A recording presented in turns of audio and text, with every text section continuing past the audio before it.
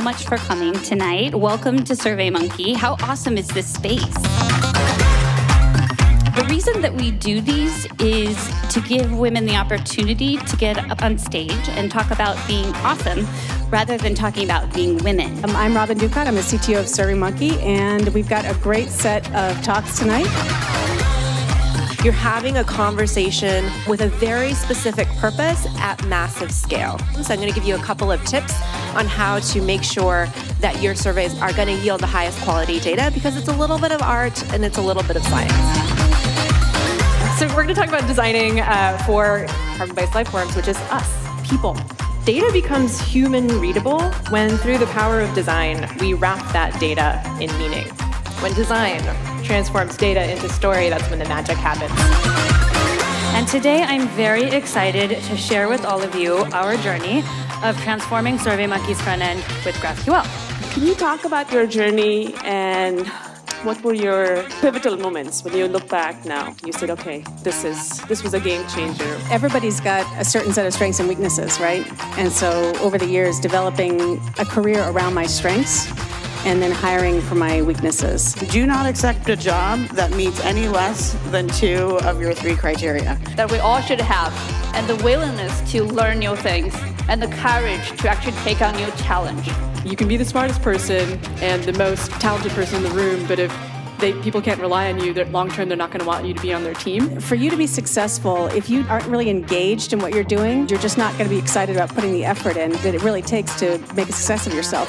What if you like what you're doing, but you just don't like the people you're working with? Get a new job. Yes, we got recruiting over there. My life is too short.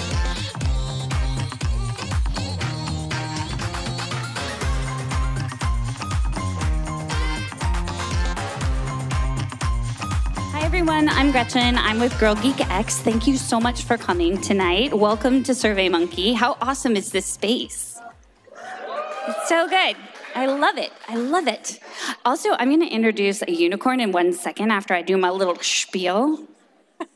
Spiel? Spiel. Spiel. Okay, so how many first Girl Geek dinner? A lot. Okay, so welcome. We do these every week. We've been doing them for 10 years. We've done like 250 of them so far. We also record them. They're on YouTube. We do a podcast. It's in the podcast places. So definitely check those out.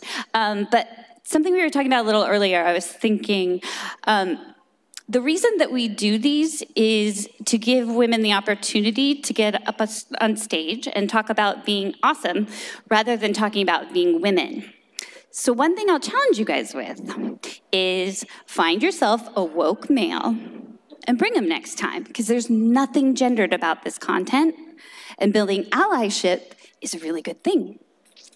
All right, so without further ado, I know I'm going to get comments on this. I can't wait to hear what the feedback is, so send it my way. I'm ready. Okay, so now. Hello. Hi. So I don't know if you've ever met a female CTO live and in person, but you're about to. And she's amazing. In the 3 minutes, we've just decided we were separated at birth and are going to be best friends now. Right? We're going to get caught saying something inappropriate at least once. We know this. Yeah, we were really happy our mics were muted is basically what happened. Okay, so without further ado, please welcome the CTO of SurveyMonkey, Robin. Hi. Hi. Nice to see everybody here. I'm so glad you all could come. I'm Robin Ducot. I'm the CTO of SurveyMonkey, and we've got a great set of talks tonight. I guess we're just, without further ado, we're going to get started. But please, at the end, we're going to be taking questions right after the panel, and we hope that you guys will have some interesting questions for us because we are excited to talk to you then and afterwards. All right, so why don't we get started? Yeah? You ready? So why don't I bring on stage Sarah? She is from our survey research team, and she is going to talk about surveys. Hello. Thanks. Hi, I'm Sarah Cho. I'm Director of Research here at SurveyMonkey. You're probably wondering what a Director of Research at SurveyMonkey actually does. But what we do is we consult with all the different areas of the business, from product to engineering to marketing to sales, to give them advice on what is actually good survey best practices. So you can think of our team as basically being the biggest survey nerds, or I guess for this crowd, I should call them survey geeks, at this company.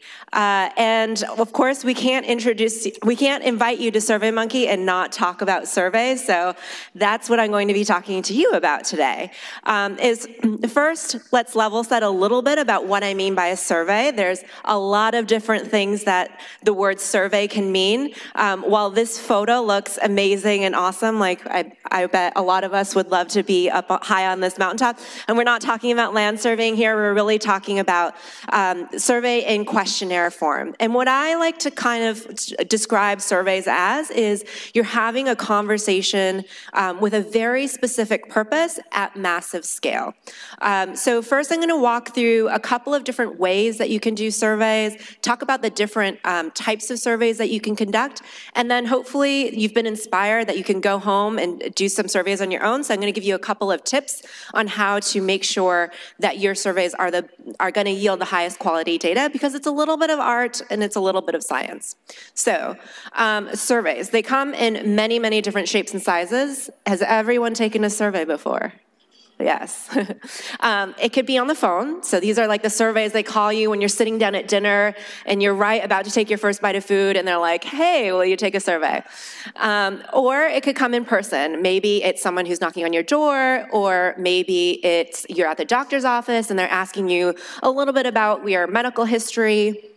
Or increasingly, obviously, what we deal with is surveys that are online. And the great thing about online surveys is that they can be, provided in a variety of different avenues. So one of the more interesting things is surveying kind of where people are working. So utilizing Slack, if you guys utilize Slack, and surveying people in Slack, or maybe surveying people in Facebook Messenger, really going to where the people are rather than trying to bother them in the middle of dinner or maybe, in their face and knocking on their door. The beauty of surveys is that they can really be on any kind of topic. The most famous survey is probably the US Census, or the decennial census. So actually next year in 2020 is going to be the next census. So for those of you, for everyone, regardless of whether you are a citizen or not, that is kind of one of those myths they tell you about the census. Everyone needs to respond. If you don't respond, technically you could go to jail, although I wouldn't worry too much about it because they actually haven't prosecuted anyone since 1970, so it's very highly unlikely. But the census is a really important survey. Things like congressional seats, which eventually turn into who's going to be in the White House, which we'll leave politics out of it. But anyways. Obviously, very important decisions are made from the census. But, the census is a really big government.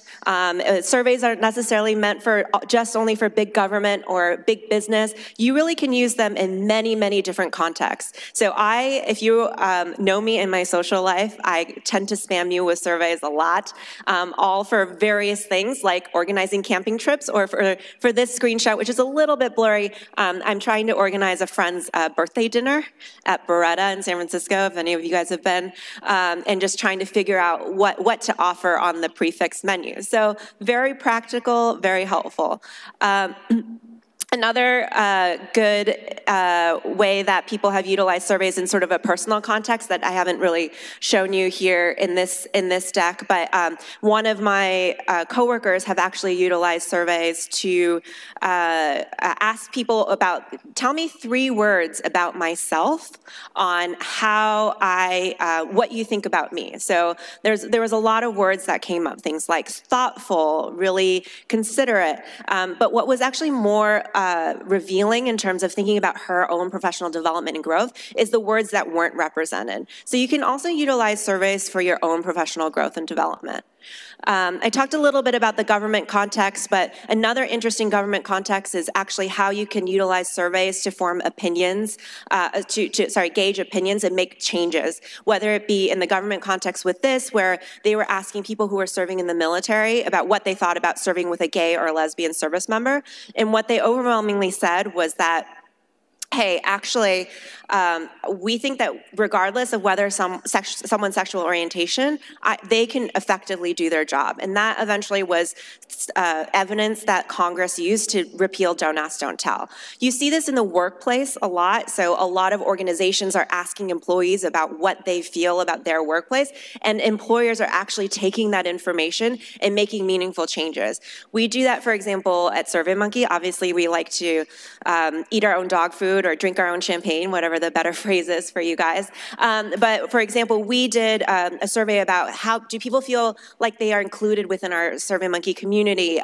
Do they feel like they belong? And actually, because of that, we found that a lot of people didn't feel like there was a good path to growth within the company. So we made a lot of different changes, like having a career ladder, changing from a yearly review cycle to a quarterly, what we call growth, impact, and goals cycle. So we're able to make a lot of these changes, and a lot of organizations are doing similar things. And then finally, a lot of people use them for market research. I like to use this example because it's a silly example, because maybe they should have used some market research here. This is a product called the Euro Club. In case you're ever on the golf course, I don't golf myself, so maybe it's a bad example, but in case you're ever on the golf course and you need to go to a restroom and there is none available, you can utilize this golf club to relieve yourself. So clearly they didn't use any market research for that. So obviously it's good to use surveys to make sure that you are doing well in that area. So now going on to a few tips about how to create better surveys for you. So the first thing is questionnaire design. So you can see here, if I were to read this entire question, I would take up the rest of my 10-minute lightning talk, so I'm not going to, but you can see already visually, without even reading any of the words, it's a bad question. There's a lot of words, TLDR. So remember, when you're writing survey questions, surveys are super visual. So if you have a huge block of text, whether it be in the questions or a lot of answer options, people don't like to read through that, not because they're being lazy, but you should really be designing with your respondents in mind. The next thing that I like to point out is jargon or industry terms. A lot of times we are so specialized in our industry. So in the survey industry, there's this thing called acquiescence bias. Has anyone heard of it? No. So if I asked you guys about acquiescence bias, or one person maybe, yeah. Most people would be like, huh, what? So that's the whole point, is you shouldn't use terms that only people in your industry are aware of, or the worst is acronyms. So here it's, how would you rate our POS system? So has anyone worked in retail or restaurants? So you probably know what a POS system stands for. It stands for point of sale. But if you don't work in restaurant or retail, POS might mean something very different. Like, are they asking me about the toilet? Instead, you should be very clear. You really want to know, how was the checkout process? So instead of using any acronyms or jargons, really stick to something that's really clear, that can be understood by everyone. A good rule of thumb is things are at an 8th grade reading level. That's generally a good rule of thumb for surveys. So you could spend a lot of time on your questions and a lot of time looking at your answers, but then if you don't, sorry, you already got the joke, but sometimes you also need to pay attention to your response options, not just the questions themselves. So this is a good example of, it's probably someone who maybe was asking about ethnicity and accidentally included Chinese and sexual orientation, but clearly that's not right. This is also a key for you guys, just to remember if you are doing surveys. Always have someone else preview your survey for you, because it's like writing a term paper when you're in college and you don't realize there's a typo in the first sentence of your paper that's like 20 pages long and you've read it 15 times. A lot of the times, if someone else takes a look at your survey, they'll be able to point out things like this that you may have missed. Now, you could write the perfect survey with the perfect response options and then kind of bungle the data analysis. So in this particular example, does anyone know what might be wrong here? Yes, it adds up to more than 100. It adds up to 120, and the last time I checked, a close-ended question like this typically adds up to 100. So just make sure that you're double-checking what we like to call number checking or fact-checking. That is a crucial step. Another, again, sorry I'm picking on Fox News, but their graphics department is pretty horrible. But you can see here that they're showing a difference between, it looks like a really big difference, right? Like between now and January 2013, it looks really big, right? But actually it's only 4.6 percentage points. It's 35 to 39.6. So that is actually where someone is playing with the axis and making a difference much more magnified than it actually is.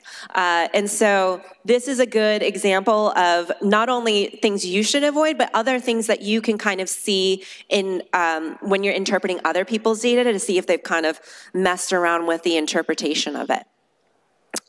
So just to wrap up, because I only have around a minute left, or actually I'm over a minute, sorry, I don't know how to use this timer, here are a couple use cases that you can think about. We've talked a little bit about them, but remember you can always survey your customers. Even if you don't have customers, say you're a teacher, you have students, survey your students. You can always gain product feedback. Say you are thinking of starting your own company, but you're probably going to get very biased opinions if you ask your friends and family member. They're either going to say, yeah, that's a really awesome idea because they don't want to offend you, or they're going to say, maybe you should stay away from that because they think you shouldn't take that risk. So always ask for feedback from people you don't know. We talked a little bit about employee engagement, but there's a lot of different ways to make sure your team is happy. We talked about inclusion, but there's always, from the minute they step in your door as a candidate to the minute they leave as someone who is no longer an employee of your campus. You can always, we like to say we want to power the curious, so satisfy curiosities, whether it's thinking about what markets you can potentially expand to, or maybe if you want to go back into academia or just put your academic hat on and just think a little esoterically about one specific problem, you can always think about what is the survey component to that. And then finally, I talked a little bit about the example about utilizing it for personal and professional growth. But just to wrap up, this is just saying that even if you don't want to create your own survey, you can still help us survey nerds out there by being a respondent. So make sure if someone sends you a survey request, just take a few minutes out of your time, respond to that survey, because that's really going to help the people out who are sending it out. So I'll be here around in the networking hour and for Q&A. So thanks for listening. And I'm also going to now turn it over to Sarah on our product design team. So we'll keep it easy with the same names. Ooh, I need to click.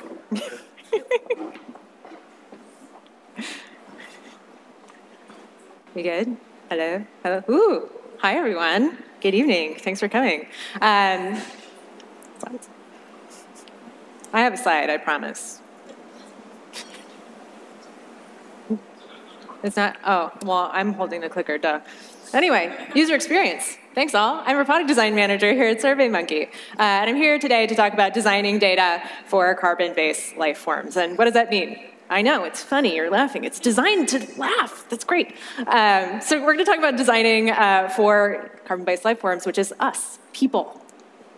So I want you to take a moment and just think about it. In 2019, the way we think about data has really evolved from the output of a product to kind of the product itself. And I want you to hold that in your mind for the next 10 minutes because it's really the crux of the conversation that we're going to have today.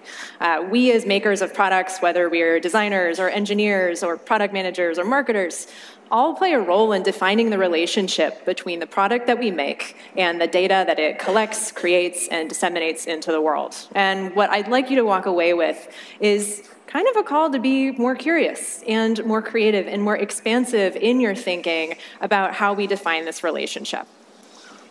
So this is a chart. Everybody has probably seen a chart like this at some time in their life. You've probably made one. You maybe made one in elementary school.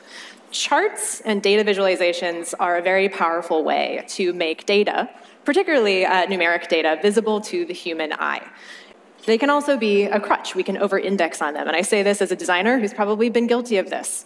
We receive data that we're told is important for a product. Users must use this somehow. We spend a lot of time designing the container for that data. We visualize it. We make really beautiful lines, and then we kind of leave it there. We don't ask more questions. We don't curate the palette of data that we might be working with. So charts are great for making data visible, but not human readable. That requires meaning.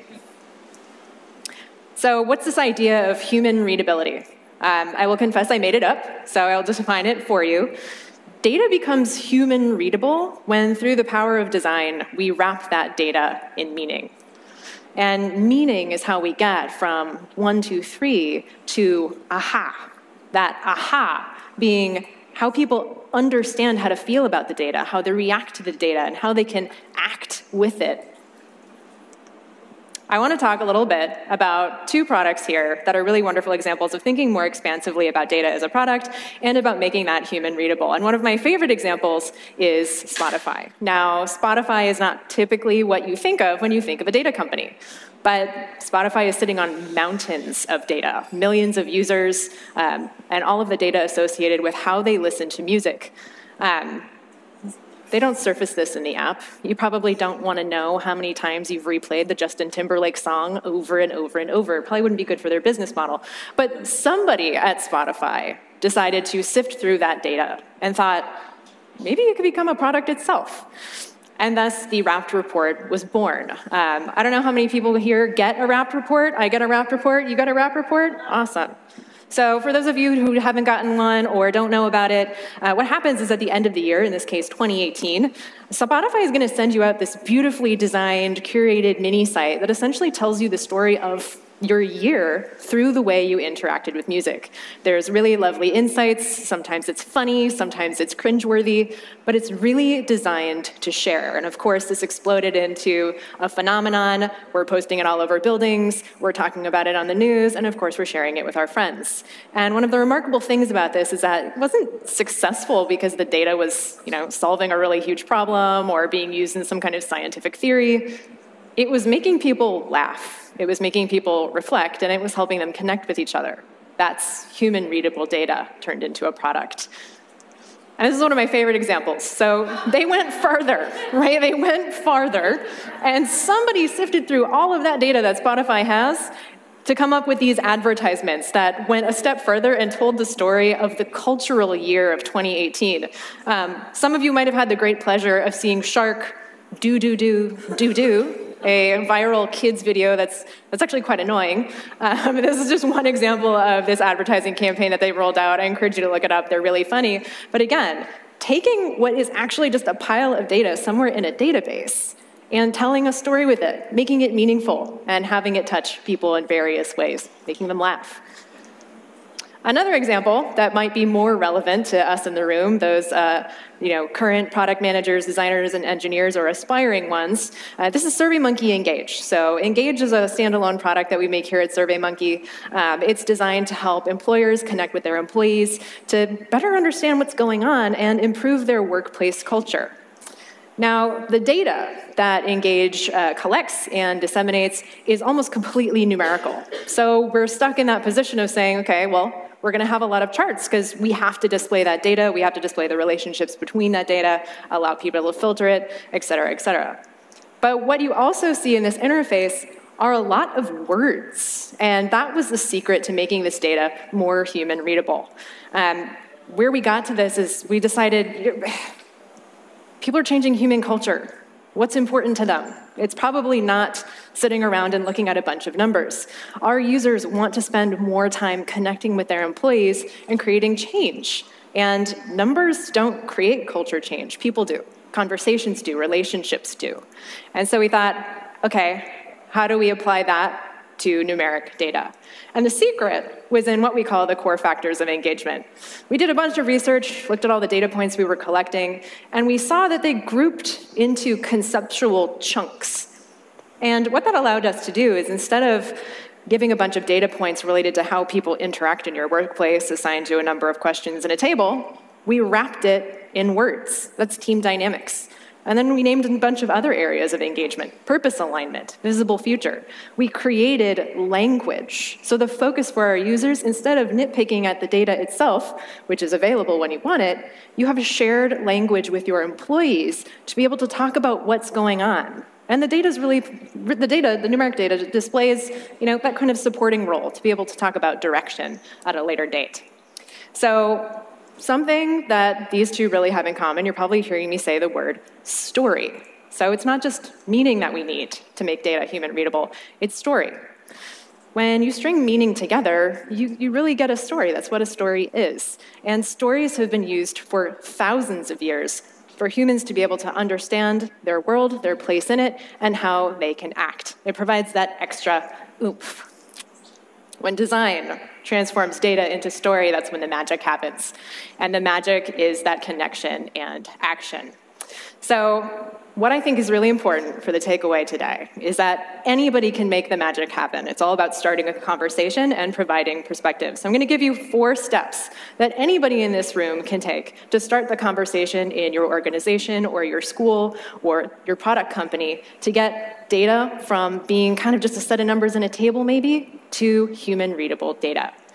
Step 1, find what's important to your people. And I use the word people very specifically here, not users. Users are users when they happen to be using your product, but they're always people. So ask yourself, what's important to them when they're using the product? Sure, it might be in a business context, but what's important to them as a human being? Maybe they're particularly concerned about what their boss thinks of them. That's nerves. Maybe they're stressed out. Maybe they want to buy a really cool shirt and your data is going to help them do that. I don't know. Just ask the questions. When you find out what's important to your people, it tells you what kind of meaning you need to wrap your data in. Step 2, prepare your palette, your data palette. As a painter, I want to be able to paint with as many colors as I possibly can to open up more and more types of stories that I can tell. Don't cut yourself off early by assuming you know what kind of data you need to display and what you can do with it. Take it all, but remember to do it ethically and responsibly.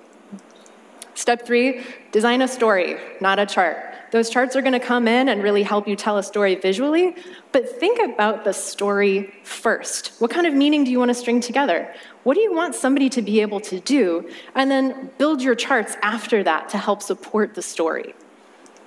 And step 3, validate the aha.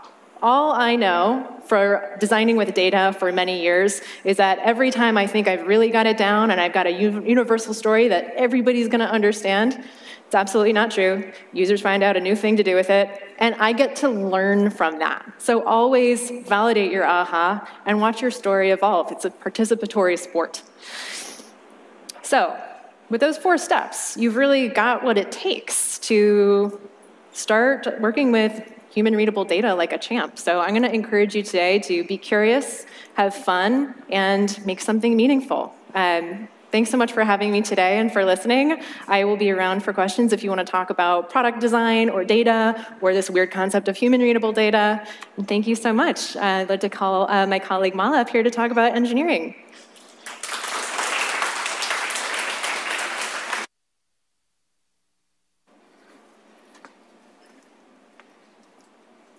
Hi, everyone. I am Mala. I'm a software engineer here at SurveyMonkey. And today I'm very excited to share with all of you our journey of transforming SurveyMonkey's front end with GraphQL. So let's start by talking about 2019. 2019 was a pretty fun year for us here at SurveyMonkey, in part because we were able to completely reimagine our front end architecture. So what did this mean for us? Well, to start, we were able to work towards consolidating our numerous individually deployable and siloed microwebs into just a handful of apps built on React and Node.js. And we were able to introduce a very slim aggregation layer with GraphQL that sits between our front end and our back end collection of REST APIs, where all of our business logic and application logic are hosted. So today, I wanted to focus on the aggregation layer portion using GraphQL. But before I do that, I would love to get a gauge from the audience. How many of you have heard of GraphQL? Okay, nice. How many of you have worked with GraphQL in any capacity? Okay, not bad, more than I was expecting. Well, for those of you who haven't, GraphQL is simply a query language for your APIs. And so you can think of it as making it easier to build out your front end by providing a declarative way of fetching data without having to have knowledge of the entire system. And in that way, it kind of separates the back end from innovation of the back end from the front end and kind of makes them completely independent. In addition, graph APIs are organized in terms of types and fields rather than endpoints. And so the client can get as many resources as possible in one single request to one single endpoint, or as I like to call it, one endpoint to rule them all. I did not come up with this, even though I think it's pretty genius, but so I think it's easy to see why GraphQL, or the performance benefits that probably come from using GraphQL with this declarative and efficient type of data fetching. And spoiler alert, it worked. So for the pages that we have today powered with GraphQL, we saw a huge reduction of payload and a huge reduction of data sent to the client, and a huge improvement in our time to first interaction. This is a really big win for us and for all of our users of SurveyMonkey product. Okay, so now that we know that it works, let's talk a little bit about how it works.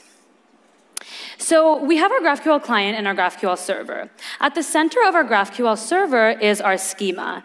And our schema is basically just a contract between our client and our server, telling the client how it can access the data. And it does this via API operations and data types. So the API operations can be read and write operations like queries and mutations, which are basically sort of top-level entry points into the graph. And data types like enums, scalars, objects, and the list goes on. Facades are then our functions, resolvers are then our functions that map our API operations to our backend services code. And so once we have our schema and our GraphQL server sort of built out, we can easily then build out our GraphQL client, knowing what data is available to us and how it's available to us. And as we talk about building out our GraphQL client, it's also very important to talk about the amazing tooling ecosystem that GraphQL provides us. So at SurveyMonkey, we use GraphQL Playground, which is basically an in-browser IDE. And it allows me to hit my GraphQL server and build my queries directly in here, in this tool, and see my responses. And if I didn't have sort of involvement in actually designing my schema, I have all of my schema details documented right here. So I have my queries and mutations that are available to me, my type details, what fields are nullable and non-nullable, and so much more. And so not only do we have an amazing performance benefit that we talked about earlier from GraphQL, but we also have an increased developer discoverability and productivity, especially from a front-end perspective, which is pretty exciting. So now that we have a little bit of context as to what the GraphQL server entails and some of the tools that we can use to build on top of it, let's dig a little bit deeper into building out our GraphQL client. Oh, okay. So say I was building out this My Surveys page, and I wanted to fetch data that told me what surveys to render. Looking at my tooling and my schema code, I know sort of that I have some options and what's available to me. So I can start by building out my query. And this is just a simple query. I have named my query for the purposes of debugging, discoverability. And then as you can see, I pass in an argument, which is language ID, which we have set to be a non-nullable integer. And I pass that in as variables as well as some pagination properties to my survey categories nested field. And under the hood, this basically dictates how my data is going to be resolved and what data I get back. And then, as you can see, all I ask for the only subfields I ask for on items is ID and name, nothing more and nothing less. So I'm truly just asking for all I need. And as you can see from my response, the structure of this response mimics the structure of my query. And this is really great because I ask for something and I get predictable results back. And one of the things to keep in mind as you're building out your GraphQL client is that at the end of the day, GraphQL can be driven by the data requirements of your products. And so the people who are building, or the developers who are building your UI, can have a little bit of that responsibility as to how they get the data that is building their UI. Okay, so now that I have my query, how do I actually, or I've built out my query, how do I actually incorporate it into my front end? How do I incorporate it into my React application?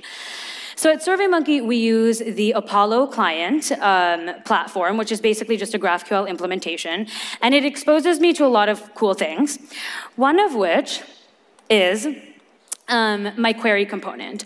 And so I can basically pass in the query and variables that I wrote and built earlier as props to my query. I can also pass in this render prop function, which, as you can see, exposes me to my various different query states, whether that's loading, error, and so on. And so based on my query state, I then can intelligently render my UI, which is pretty awesome. And one sort of best practice that we like to follow at SurveyMonkey when we're building our components and their respective queries is modularity, the idea of modularity and reusability. And GraphQL works very well with that because it allows me to co-locate my data with my components. The data requirements of my components can live right beside it. And that's important because if I needed to add fields, delete a component, really make any sort of change, GraphQL, doing it this way allows me to do that. I don't have to worry about going up the component tree and having a query that basically powers multiple different components. I can just deal with the component at hand and the data that belongs with it. And another sort of application of this concept is component boundaries. So if I have a network error or error fetching my GraphQL data, rather than having my entire page fail or multiple components fail that are dependent on a particular query, all I have to worry about is gracefully degrading my components that are dependent on that query, which is great because this is a much better user experience. And so all of this is awesome, but this means that by default, every component will have to make their own network request. And we did just talk about how one of the selling points of GraphQL is minimal round trips. And so because of this, GraphQL has actually come up with various ways to deal with this problem. What we are currently using today is query batching. And that essentially allows all of my queries to be combined into one request. And this has advantages and disadvantages. There's alternatives to this, but we found, as of now, that this works for us because it allows us to think about modularity while still reducing the number of requests and kind of gaining that performance benefits from GraphQL. Okay, so from this example, I hope that it's easy to see why we at SurveyMonkey love GraphQL. I think, A, our developers are happy because we have exposure to amazing tooling ecosystem. We have a predictable developer experience. Our backend engineers are also happy because they can sort of iterate on their code independently of sort of the new requirements that are coming in on the front end. My customers are happy because I have a performant, robust product. And if my developers are happy and my customers are happy, we have a really happy SurveyMonkey. So with that, I wanted to say thank you so much. We're really excited about what we're working on here at SurveyMonkey. So if any of this sounds exciting to you, please come hang out with me after, and I'd love to chat. Thank you.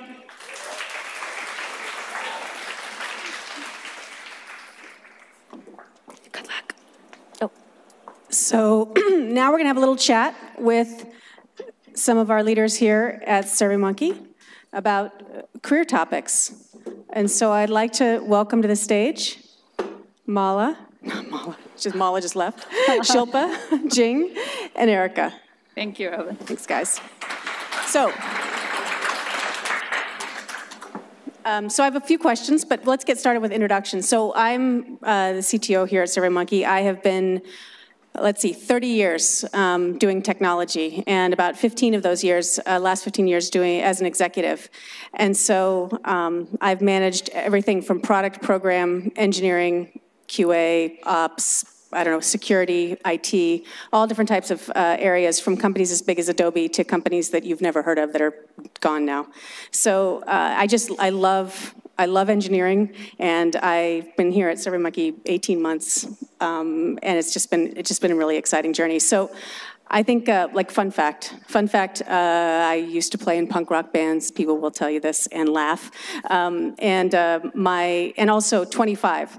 This number is the metric I use to measure the number of engineering leaders I've created in Silicon Valley.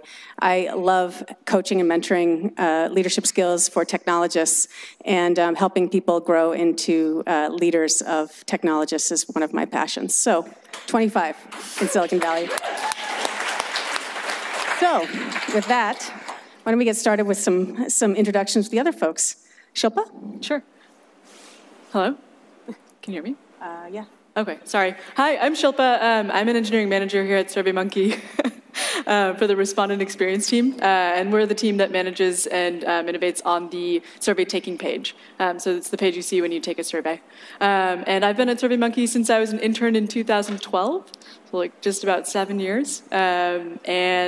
Let's see, highlight of my career has been getting to move to Dublin for 2 years to set up the engineering team there. And that's Dublin, Ireland, not Dublin, East Bay. My fun fact is that while I lived abroad, I did 17 weekend trips to countries I'd never been to before. Great. Hi, everyone. My name is Jane Huang. I'm a director of engineering focusing on machine learning here at SurveyMonkey. I joined SurveyMonkey for 3 years. Fun fact, I did a hiking trip to Everest base camp with a 14-day hike. If you're ever hiking high altitude, you'll know, like, if you get a cold, it's devastating. I got a cold in day 5, but luckily, I'm here, so I survived. I was able to complete the hike, and the highest point I was able to reach is more than 18,000 feet, which is something I get to blow up a lot right now. Okay, so some highlights of my career. I studied robotics and artificial intelligence. After graduation, I didn't find a job in ML. That was like more than a decade ago. Wasn't a prime time for ML, but I was able to work on different applications from network security appliances to cloud management to big data. And finally, I got the opportunity to work on ML here in SurveyMonkey. So that's where I am. Hello, good evening. I'm Erica Jader, and I'm the VP of Product Design. We had a joke in rehearsal that I wasn't even going to need a mic. I'm so loud, and they turned mine off. That's a funny joke. I'm Erica Jader. I'm the VP of Product Design here at SurveyMonkey. I have been here 2 years. The baby's due August 1st. I thought I'd just get that out of the way so we could be done with the awkward, like, is she sure? Anyway, highlight of my career was landing this job at SurveyMonkey. I know that sounds really cliche. I promise they're not paying me to say that. Tom, my boss, isn't here. But I think the reason why it stands out as such a highlight to me is not just because of the great role that it is, but actually what it represents in terms of me doing some things that were really out of character for my personality. So one was risk-taking. When I first I don't know if I applied for the role, but when I first pursued the role, it was a really big step up for me in my career. I definitely did not meet all of the requirements in the job description, and so it was a big risk to kind of throw my hat in for it. So I think that was one big piece. The second was intentionality. When I was starting my job search, I made a list of just two criteria that I absolutely must have in my next role, and I was really specific about looking for that and not settling for a role that had less. And then I think the third is patience, not my strong suit. But over the course of a couple of years, the first time I passed on SurveyMonkey, the second time they passed on me, the third time was a charm. So just a highlight of my career, just I think because of how I've reflected on what it says about me. Thanks, Erica. All right, so let's start with some questions. How about we talk about your current work life? And one of the things I think is really, really important is that for you to be successful, if you aren't really engaged in what you're doing, if you don't really like it, it's really, really hard to be successful because you're just not going to be excited about putting the effort in to that it really takes to make a success of yourself. So what I'm curious about is what is one thing you do in your job function that gets you really, really excited to come to work? And why don't we start with you, Shilpa? Okay. So I love coaching and mentoring people. I love getting to know people and figuring out what their aspirations are, what skills they want to learn, where they want to take their careers, and kind of seeing that progress being made over time. And I see every single day as a new opportunity to learn something new about someone on my team, mainly because people are complex and they change, and I just think it's an interesting problem. Okay. Jing, what about you? So I mentioned I studied robotics, and I was a sci-fi fan ever since I was little. So I was always curious about how AI will shape our future. And getting to work on machine learning here is just a dream come true. And we have like more than 40 billion people power data collected here in SurveyMonkey. So this is really a dream job. Erica? And for me, I think one of the things that I really enjoy about this role is a strength it plays to. Anybody familiar with the standout strengths assessment? It's a survey template you can use in our library. But anyway, they also didn't pay me to say that. Imagine that. I'm a connector. That's one of the strengths that always stands out for me. And I think that's something that I get to do a lot of in my role. So whether it's the day-to-day of connecting designers on my team with new challenges or mentors or growth opportunities, whether it's working with teams to find ways to connect teams with other teams that have similar products or project challenges. And of course, even in the nature of our product itself, which is about connecting our customers with their customers for feedback, I think it's just, it's a role that I really get to leverage this strength a lot, and that's really energizing for me. Thanks, Erica. Why don't we talk a little bit about your career journey? So one of the things that's really, really important is being able to advocate for yourself. So how have you guys advocated for yourselves throughout your career, and what tactics have really been helpful in making you be heard? What about you? We'll start with you, Jing. Sure. To be honest, I'm an introvert, so self-advocating wasn't natural to me. My pivotal point came when I realized self-advocating is not only about self, it's actually about advocating for your team. It's also mutually beneficial for you and for your manager. So there are two tactics I want to share today I think will be helpful, and I think it was helpful. Number one is to do regular updates of your work progress. Doesn't matter if your manager asks or not, but do it. You can do it through email, you can do it through your one-on-ones, but do keep those cadence. So that's just going to be mutually beneficial, because your manager wanted to know your work, and that's number one thing. Second thing is share your knowledge with your peer, with your cross-functional partners. Do tech talks, do lunch and learn, and when you grow senior, try to talk in conferences. This is also a mutual beneficial thing. It's self-advocating in one way, but it's also sharing your knowledge. Everyone else can learn from you. So there are two things I want to share. What about you, Shilpa? Yeah, so for me, self-advocacy, for me, it was a pivot when I realized that if you do it a little bit over time, it's much easier to have important conversations when you really need to. So rather than kind of trying to do a big one all at once. So the way in which I do that is, one, to just believe in myself. I think if you believe in yourself, build confidence in your abilities, it trickles into everything you do. Two,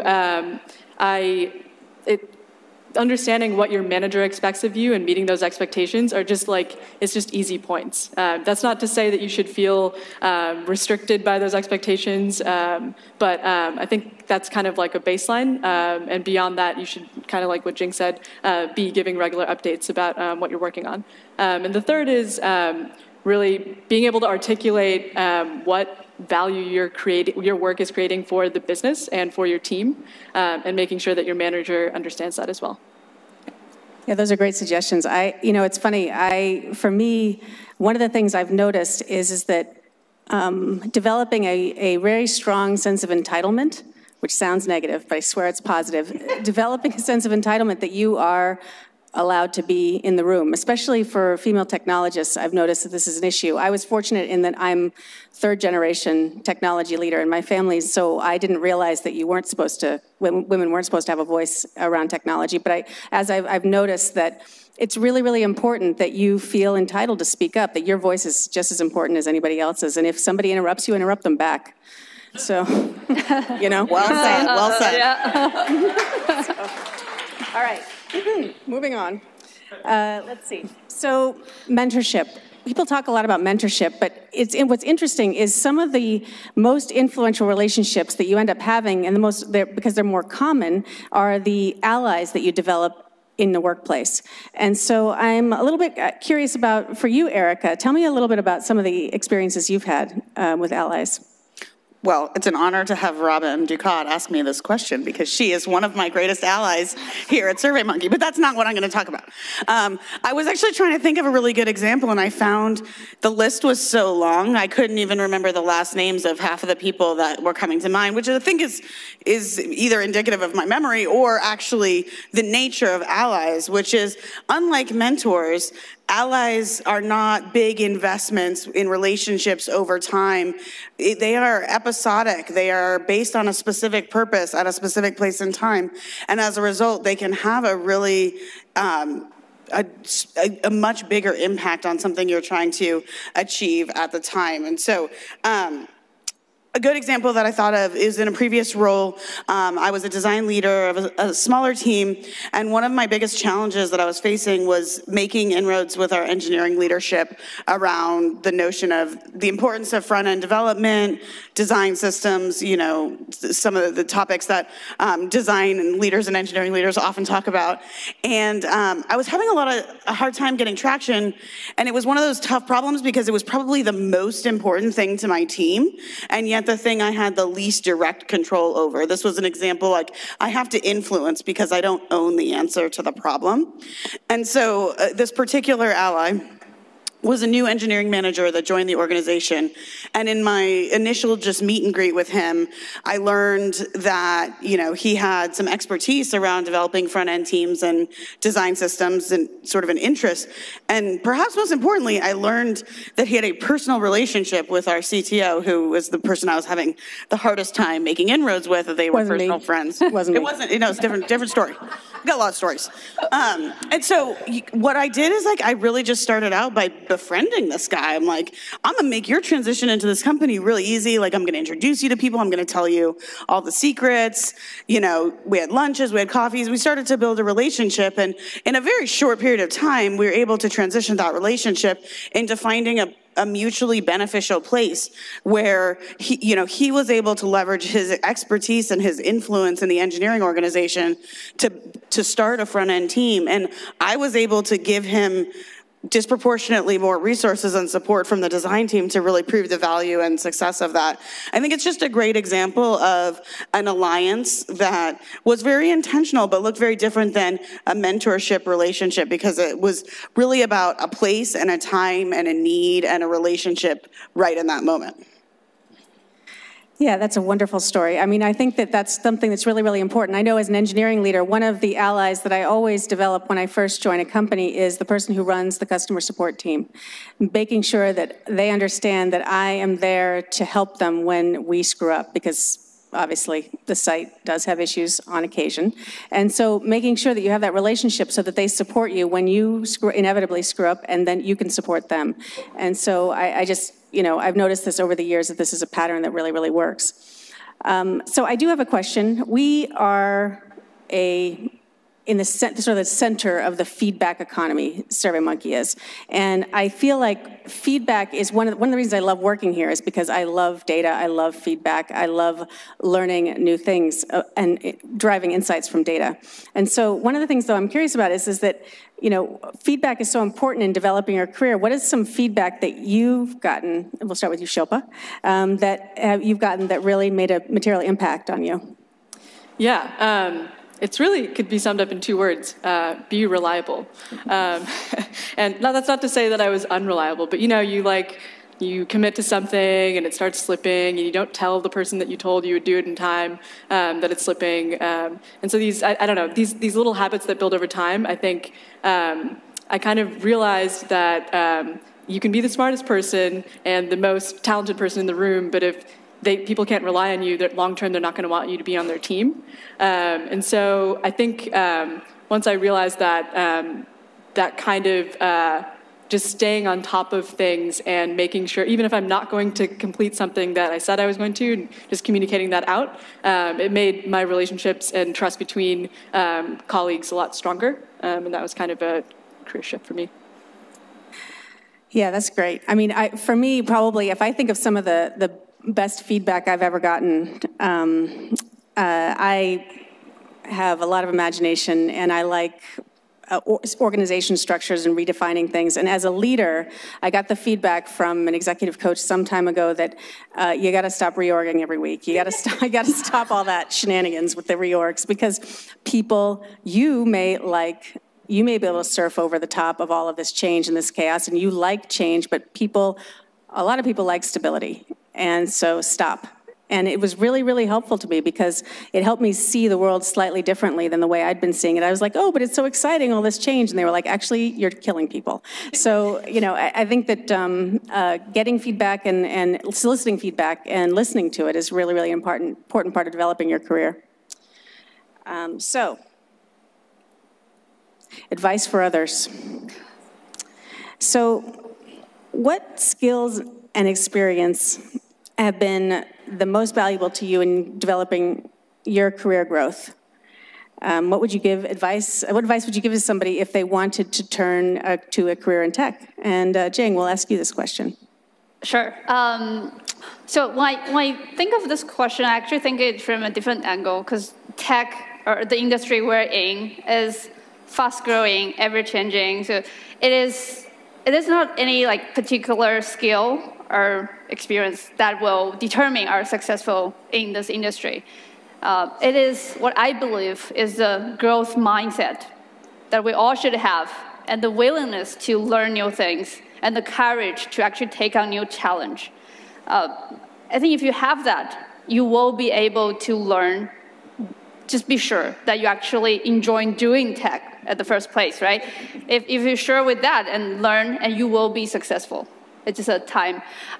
One thing I liked about what Steve Jobs said, long past, this is an old sentence, but I think it always inspired me, is really you cannot look on how dots connected when you look forward. You only see the connections backwards. So when you see a new challenge, when you see a new opportunity, take it, do it, and you will find how dots connected after some years. So Robin will know better. Because I'm old, yeah. No, lots of connections. So I think one thing that's really important if you're thinking about a job in tech is that you have to like solving problems. As an engineer, that is your job. Your job is to come up with interesting and creative ways to solve problems. And if you don't like solving problems, if you think problems are pain, then you're not going to really enjoy being an engineer. So to Jing's point about start first to see whether, basically this looks like an interesting career to you, because if you don't enjoy it, if you don't enjoy solving problems, you're not going to enjoy being an engineer. So with that, our final question we'll take to Erica about finding the right company, the right place to work. What advice would you give to the women in the audience who are looking to change companies? Well, first I'd say the recruiting booth is over there.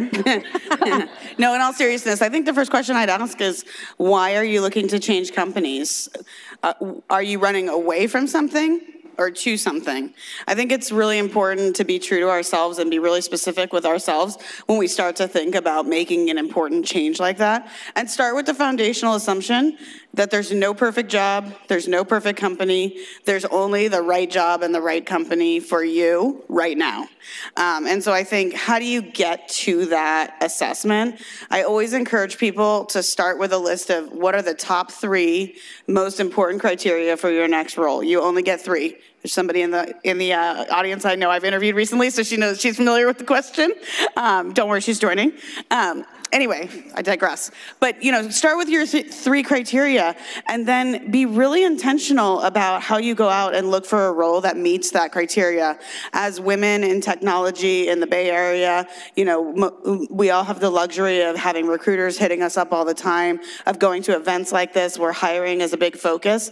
Talk to those people who are seeking you out, but also seek out companies and people who you think are interesting or who you think might meet your criteria well. Have coffees, have lunches and casual conversations, and find that role that really speaks to what you're looking for. I often say that the best reason to look for a new job, not the only reason, but probably the best reason, is because you're looking for a very specific type of growth or opportunity that your current company can't give you at this time. And usually it's no fault of the companies. It has to do with the size or the stage or the priorities. So have those specific criteria, be deliberate, and then go out and look for a job, and do not accept a job that meets any less than 2 of your 3 criteria.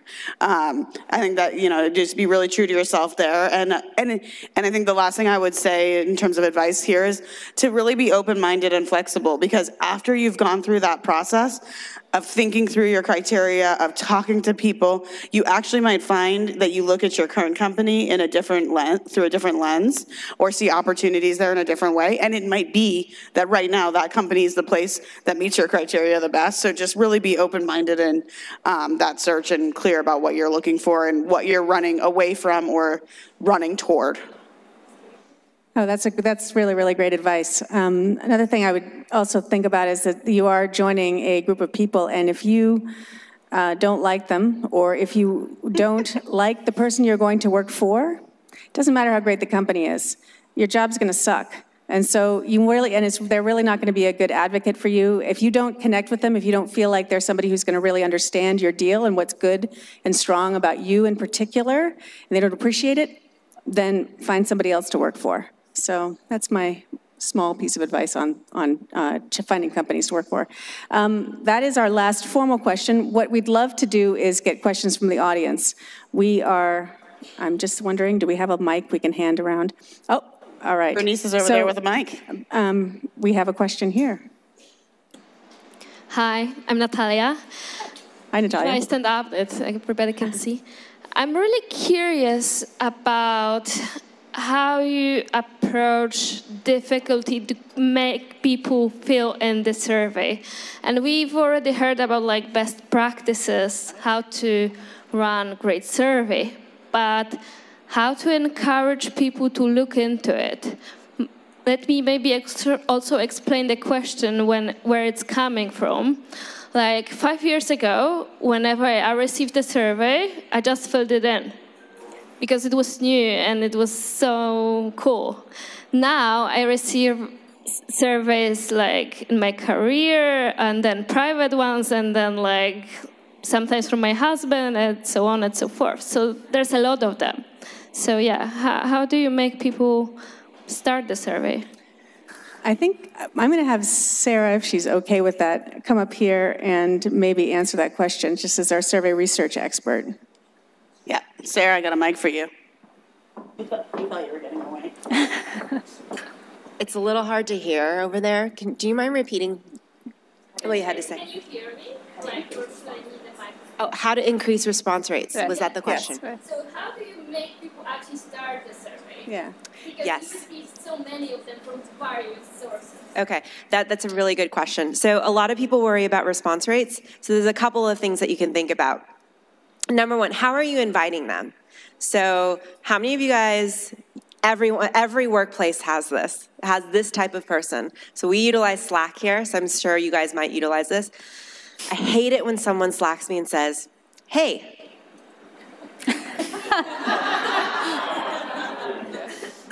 And then you're forced to say, hey, how can I help you? I find that that's like one of my pet peeves. It's the same thing with survey invitations. If you just say, hey, take my survey, what's the incentive for anyone to actually take your survey? That's not engaging, that's not personalized, that's nothing, right? So one of the things is to really think clearly about your invitation. So it's best if you can customize it. So actually utilize, if you know the person's name, utilize the person's name. If you can disclose what the survey is about, give a quick one sentence, not too long, again, description of what the survey is about. The other thing to remember is the first impression is the biggest impression that you can make. So again, thinking about the invitation, you don't want to use too much text because people are going to get overwhelmed and not read it. Same thing goes for the first question in your survey. So if you start with a really hard question, we actually see this in our because we collect so many responses, we can actually go through our database and see what decreases response rates and what increases it. The first question is actually one of the most crucial. If you start with an open-ended question, which is really hard for people because you have to type out your answer, your completion rate automatically drops on average around 15 percentage points. That's a lot. So if you just start with an easy question, even if it's like a soft opener that you kind of need to throw away, that's always best. Start with like a multiple choice, easy question. So those are like two small things that you can do is number one, personalize what you, how you're inviting people in.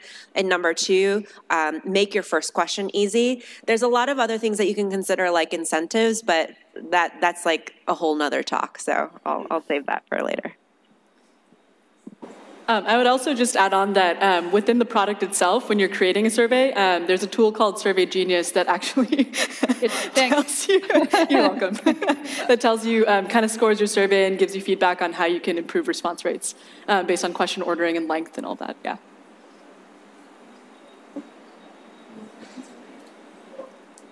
Who's got the mic? Here. Bernice. Here. I can yell. Can you hear me? My question is, if we're not necessarily sure, our three criteria. I won't yell. All right. If we're not necessarily sure what our three criteria are, what we want to do, how what we want our next step to be, how can we go about finding that next step and just kind of the general of what do you want to be when you grow up more? Yeah, we might. A couple of us might have thoughts here. I think my first thought is, like, don't try to make one of your criteria like this is what I want to be 20 years from now when I grow up. That's like this well thought through career that probably won't even exist 20 years from now, right? I think when I talk about criteria, I'm actually talking about really specific attributes of your role. So for example, one of my criteria when I was joining SurveyMonkey was I had a 10-month-old at home. I knew that eventually I was going to want to have another child, and I knew that I was going to work a lot of hours no matter where I went. So I knew short commute was super important to me. And so like one of my two was short commute.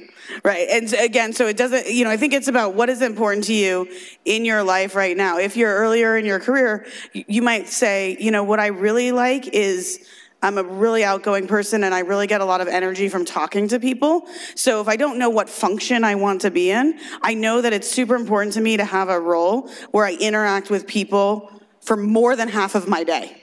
Right? And then you can start having the conversations and you'll find out which roles actually fit that criteria and which don't. But don't start out with I must be in sales or I must be a front-end engineer or, trying to get too specific about the career path. I think that will emerge for you as you think about what kind of work or environment gives you energy and you're passionate about. Right. One thing I think I can add on is when you really don't know what you really like on. I think when I was in school, this is a question, right? But look at what are the opportunities that are out there. Try to do them, right? You can't always think about you like or not, but that's just thinking. You have to do it and actually testify if you actually like it or not. So don't pass an opportunity thinking you may not liking it. If there's an opportunity, actually catch it and try to do something about it. Experiment. Yeah. Good. Hi. So my question is, how do you solicit constructive feedback? So I find like asking directly, it's not the most effective way. And actually, I've been thinking about sending out a survey. I'm wondering if you have any insights. Well, we're running a feedback survey right now in engineering, and anonymous is good. If you really want to find out if you're trying to, for an organization or for something that you're doing, anonymous is good. If it's personal, if you're trying to get feedback from people personally, you just have to show that you don't, it takes time to get people to trust you, that you won't freak out. So ask for feedback, and it's still too sugar-coated, poke a little, have it be a little less sugar-coated, poke a little, less sugar-coated, not reacting, just keep asking questions. And then people will start being willing to give you the kind of feedback that you really need, because you need people to believe that you can handle it, right? So that's why people sugarcoat things, because they don't want to deal with people's emotions when they upset them. So present yourself as somebody who is just interested in the facts, and it really, really helps. I think another trick I've called out for some of the folks on my team, I've had people reporting to me who are like the type of people who just always get positive feedback. Like, oh, every time we send the anonymous peer feedback 360 survey, everybody says they love working with me. And and by the way, that's true, and that means that you're great and you should feel really good about that, but obviously it's not as constructive. So I think there's a couple tricks. One is ask a different level of person for feedback. So perhaps you're asking people who are your current peers, not the people who you would like to be your peers in your next role, right? In terms of like thinking about asking the next level. The other thing is asking the question in a different way. So rather than saying, you know, let's just say, you know, your ambition is to be a more influential leader. Like rather than asking somebody, well, you know, what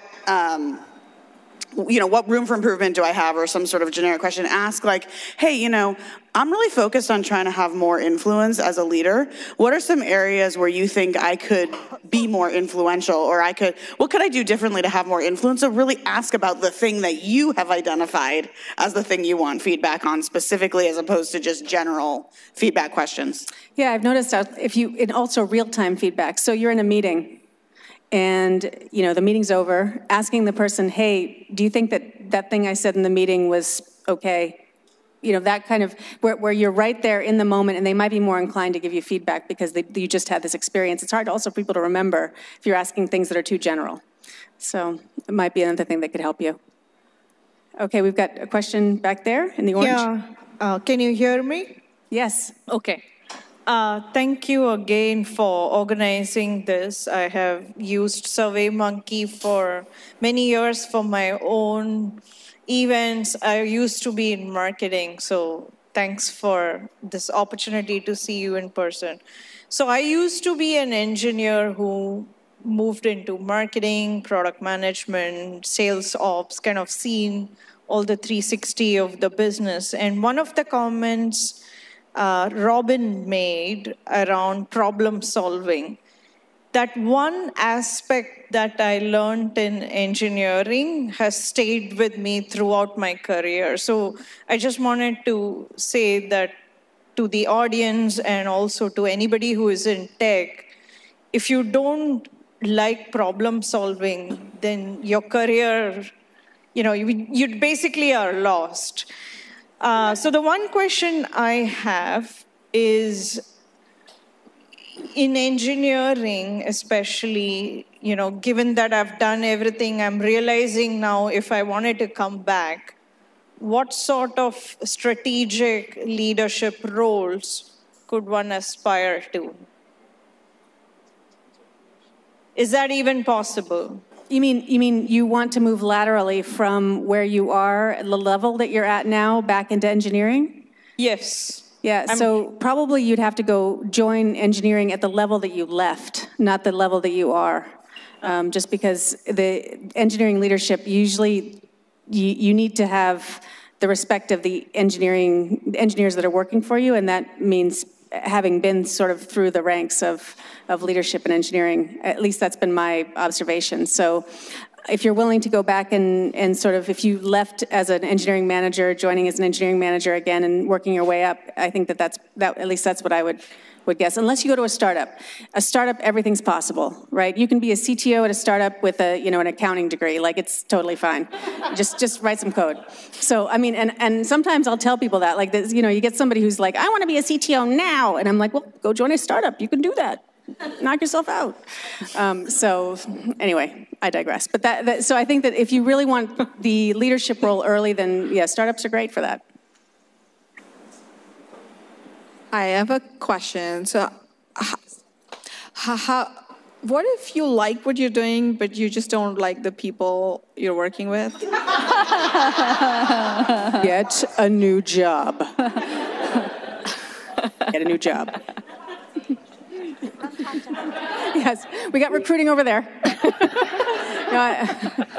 Life is too short, man. Like, if you hate the people you work with, get a new job. You're not going to be able to fix them. I'm just saying. I don't know if somebody has a more sophisticated answer than that, but I'm going to abstain. Hi there. My name is Vidya. It's fantastic to be here and see all these women and the panel here. It's been great. Robin, my question's for you. It's great to see a female CTO. Sure. My world is full of the other gender, so it's really nice seeing this. Can you talk about your journey? And you said you've been in tech for 30 years. And what were your pivotal moments when you look back now? You said, okay, this was a game changer, or... Oh, wow. I'm sure you have a few. Oh, boy. I was really lucky. Like I said, I was, my mother ran a huge research team at MIT, so I didn't know. I didn't know women weren't supposed to be engineers. Nobody told me that. And so, and I also liked being an outsider. I was a punk rocker, and so, I didn't mind being the only female engineer in the room. And again, didn't realize I wasn't supposed to be there because nobody told me, and I didn't mind being an outsider. So I was really, really lucky. But I think that along the way, things I had to learn that were hard to me. When I realized that after getting into fights with more than one boss over multiple companies, realizing that it was me, that it wasn't them, it was me, and that I had to work for people that I liked and who understood my special snowflake self, and so I think that everybody's got a certain set of strengths and weaknesses, right? And so over the years, developing a career around my strengths and then hiring for my weaknesses. So it's not one specific story, it's just sort of a constellation of experiences that have led me to believe that, if you focus on your strengths and hire for your weaknesses, you can actually be really, really successful. Yeah, I don't know, it's kind of a long, windy answer to that, because I don't really have specific things that come to mind. It's like, oh my God, that time when. There have been moments in time of pieces of advice I've gotten, because I will have a street fight about things. I got the advice once of, Robin, sometimes you just got to keep your head down. Keep your head down and just keep moving. And all those people that you want to kill, they'll be gone. And then you'll still be there. And then you get to run the show. And so and the guy who gave me that advice is my boss here. But I worked with him 20 years. I mean, we've been working together on and off 20 years. So that was a long time ago. It was great advice. So anyway, there's been lots and lots of little experiences that have brought me where I am. But I do think focusing on your strengths and being resilient, you're going to get your ass kicked every day. Just keep showing up, That's been my experience. So again, like I said, I liked being an outsider, so I didn't really mind. I always thought like, oh, this is my fight to have.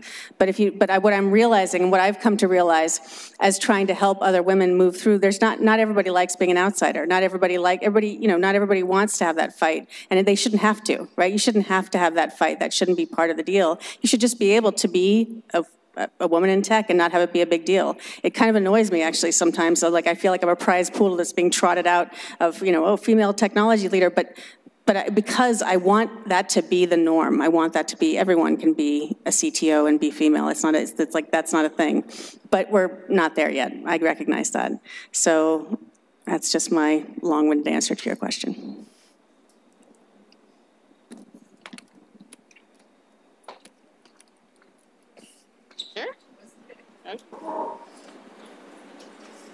Hi.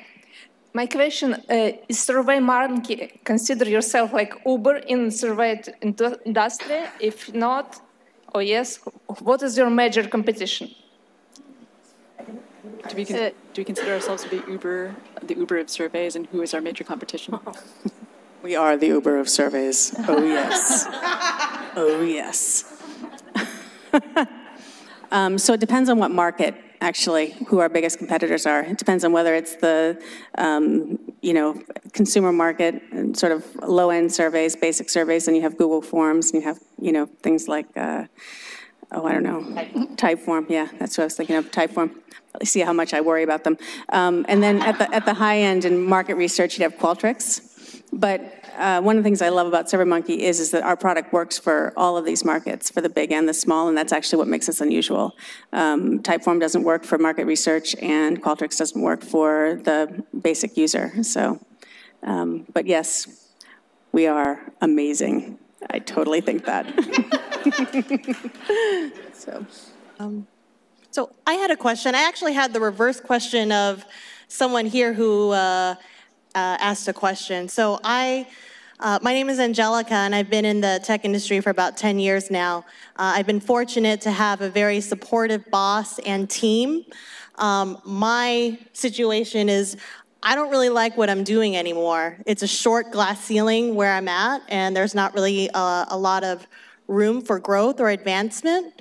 So just asking for anyone's opinion about being in that kind of situation, having a supportive team and a supportive boss, but not really being happy with what you're doing. I think we call that the curse of being too comfortable, or something like that.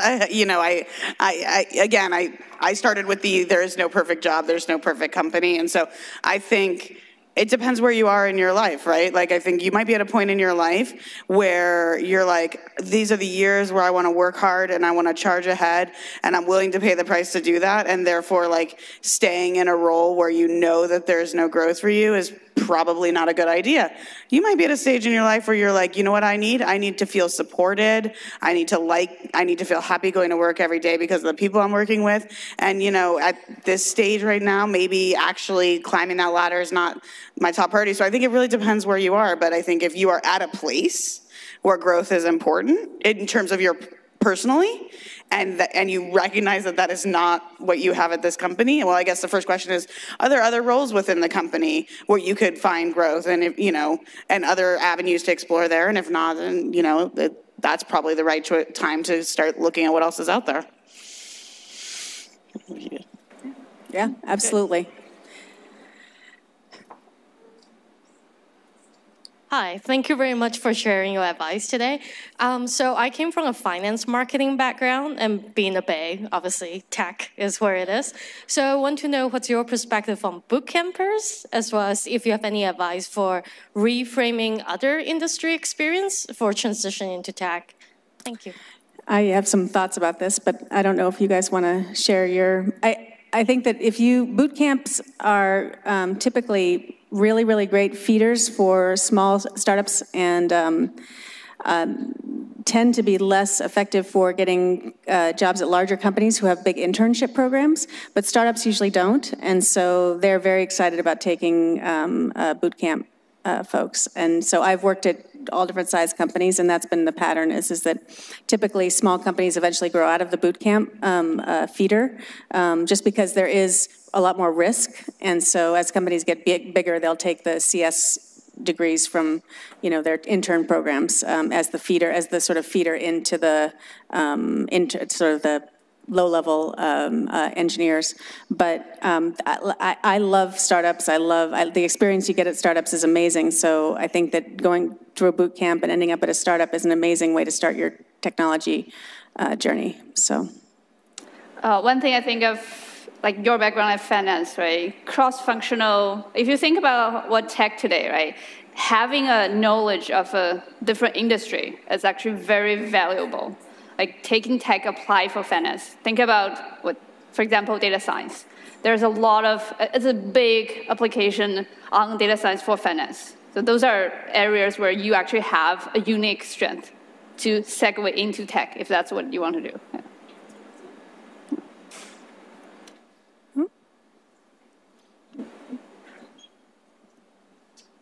Everybody heard about the bro culture in Silicon Valley. So is there the thing in SurveyMonkey or any other job you had before? And how do you deal with it? How you handle situations like mansplaining or competing for a role, climbing a ladder? So mansplaining? Sarcasm. That's great.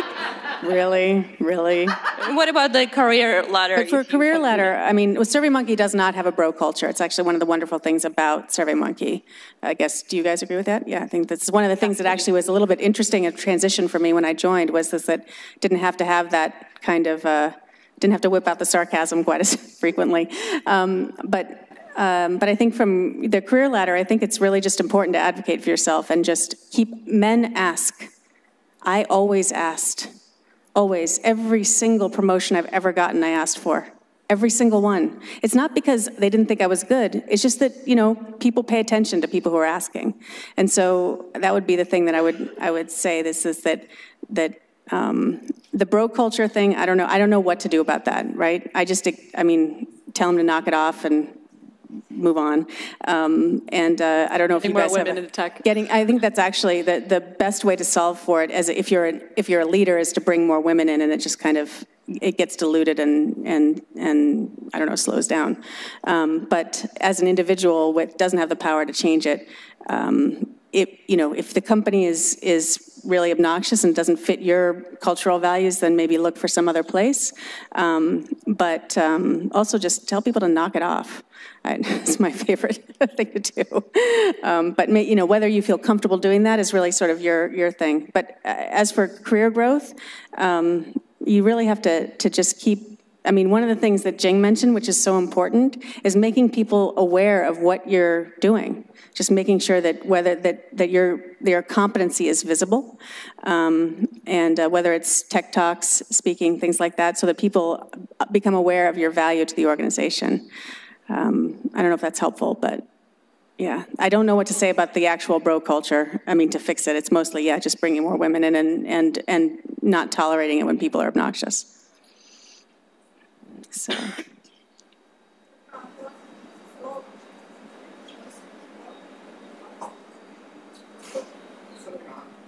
Yeah. Hello, everyone. My name is Olga. So my question is about technical excellence.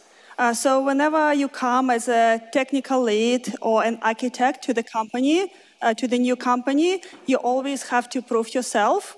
And unfortunately, I am doing my engineering for over 15 years. I build systems that always run whenever I leave the companies. But still, like 5 years ago, when I joined Salesforce, I had to prove myself by designing this complex system and building it myself. Then people realized like what I really was, and was very surprised that I did this. And unfortunately, I do the same at Google right now. I still have to prove myself and like building this complex system and designing this myself. Because I find that like people, maybe they trust me, but they don't trust as much as I would like. And I see they trust some other people. They just not the same kind of expertise and the same kind of the bar that they expect from the technical lead. And I was wondering, is it going to happen at all the companies? It's just like whenever you join, like any new, this is what happens, and you try to stay at the same company for longer, or it's there is some other skills you can do so you can prove without like building this complex system, like writing the code yourself. I think storytelling is a gift that it's useful to develop. I'm not sure if you guys agree with this, but I think that one of the challenges, and I don't think this is a male-female thing, actually, I think this is maybe an introvert-extrovert thing. You'll get people who are just really good at telling their story, at selling themselves. And so these are skills you can develop: storytelling, selling skills, being able to tell the story of the things you've done in the past, and being confident about it, feeling a sense of being entitled to be in the room and telling your story is really, really an important skill that will shortcut some of that. I think in engineering, though, engineering tends to be a show-me kind of culture. So it's this intersection of being able to talk about technology and learning how to tell the story of all the things you've done in the past, so that people will listen. And telling it in a way that they will listen, not the way that you want to tell the story, but the way that they will hear it. So you can definitely get coaching in that specific area if it's something that you're finding frustrating. I mean, some of it is just, when you start a new company, you do have to tend to prove yourself a little bit, right? That's just sort of part of it. I don't know if you guys have some thoughts about that. I would totally agree. I mean, I was an engineer developer myself. Like I said, self-advocating wasn't natural, right? Same thing for you. Like if you want to, it just feels like we need to do the work to prove ourselves. But in a lot of cases, like we have peers or our male peers, it came to them more naturally, where they just be able to tell the story about the work they have done, instead of they have to build something again and again, doing the same job to prove what we already been able to do, right? So learn the skill to really be able to sell your story, self-advocating. If that doesn't come naturally, like Robin mentioned, get some coaching, really just improve that set, be confident, yeah. Yeah, and strategically placed solving other people's problems also becomes a story that people will tell about you. So one of the ways that when I was still writing a lot of code, I would come in and help somebody solve a problem that they were having. And you do that enough, then people will trust you without you having to be designing something from scratch and building a whole up system, but being able to troubleshoot their systems. Because if you're good at writing a system, if you can really build such a system from scratch, then you might be able to help somebody else fix theirs. And helping people fix their problems makes you very, very popular, very popular. So, wait, what's going on back there? The microphone. So. Hi. First of all, thank you for sharing your experiences as inspiring technology leaders. So, looking back at your career journey, what was the best decision you made and the worst decision you made, and why?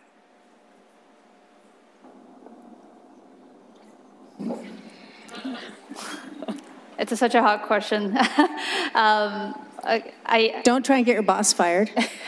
Don't try and get your boss fired. It does not work. Even if they suck and they deserve to be fired, don't try and get them fired, because complex. Yeah.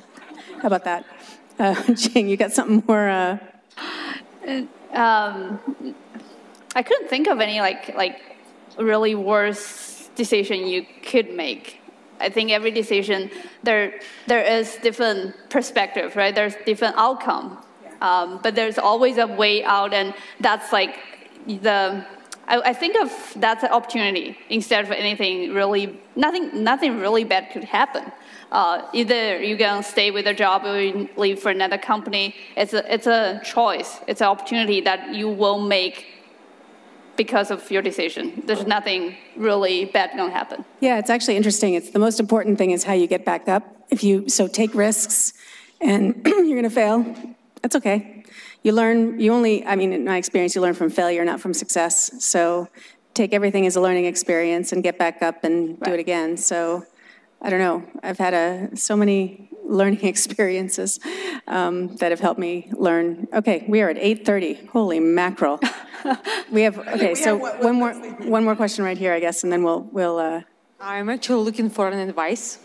So imagine a manager, kind of experienced, outsider, looking for a new position, and this manager, let's say me, I find a position in a company that I really admire, and I look through this qualification, and I look through this job responsibilities, and I know that I'm going to excel at this job, but all of these preferred qualification may not match what you actually have in resume.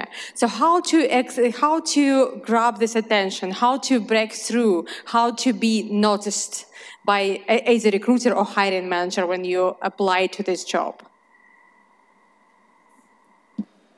I mean, the question is so you have the qualifications, but your resume doesn't illustrate that you have the qualifications? There are some specifics. For example, when it is... Yeah, what's an example of a specific programming language or something? Yeah, either like particular experience or like, let's say experience in networking or experience of working with healthcare, for example. You know, it's funny. I mean, men will just apply. You just apply. Right. I mean, this is one of the things that we talk about with when we create job descriptions. We're really careful to make them so that they're inclusive, that women are not going to automatically exclude themselves because there's too much specificity in them. And so if you reduce the amount of specificity, then you're going to get a wider range of people, because the reality is that you don't really know what you want exactly. You write a job description and then people show up and you're like, oh, hey, I kind of like you, and you really don't match the job description exactly, but you have something that's special that will really resonate with the team. So apply anyway. But how to stand out? Sorry, I can't hear you. Yeah, I think how to stand out. One thing I'll take on that is, I mean, the reality of depending on where you're applying, most companies, the resumes that are coming through the application system are being reviewed by the recruiters, and the recruiters, while great partners to the hiring managers, they know what they're supposed to look for based on the resume, and so if it doesn't match, you're much less likely to get passed on. Doesn't mean you shouldn't apply and you shouldn't go through the recruiter. I think it's a yes and. Figure out how to get in to a company, how to talk to real people, how to, network. Again, I think it's a lot harder if you reach out to, like, let's say you were interested in a design manager role on my team, which hopefully you're not, because then this will become awkward. But like, let's just say, you reach out to me and you're like, I really want to be considered for the role. Can we talk? I might look at your resume and go like, I'm not sure, right? But if you reach out to me and say, hey, your experience looks really interesting. I'd love to pick your brain. Can I buy you a coffee? I might be like, oh yeah, okay, maybe yeah. And then while we're having coffee, you might somehow slip in the fact that like, oh, actually I'm looking for a job. Would you ever consider somebody like me? Again, hopefully I didn't just play out some future scenario that we're gonna have, because that'd be really weird. But, I think it's like, if you come at it from, I'm a job seeker, you might find people that's not the best way to build the relationships, but, talking to people in the organization and finding your way through is how you're going to stand out. Either because your resume looks exactly the same as everybody else's or not quite the same as everybody else's. See if you can find out who the hiring manager is, and then use LinkedIn to see if you're connected to them. I mean, that's probably the most straightforward way to sort of do it and around the process. Yeah. Yeah, LinkedIn is your friend. Okay, we are being kicked off the stage. Thank you so much, and please enjoy the rest of the evening.